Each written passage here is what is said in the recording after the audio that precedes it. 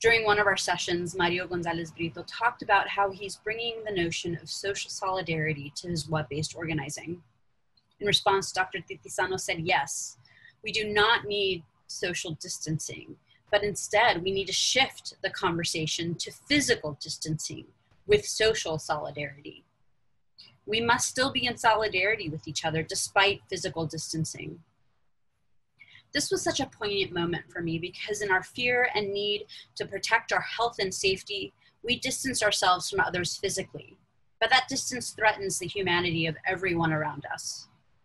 The less we interact with each other, the more we forget the humanity of those who are different from us. And in the world of COVID-19, those who are different can even be those who are not in our immediate households. Social solidarity brings more into the picture. It gives us the opportunity to think not only about how this crisis affects me, but how it affects those around me.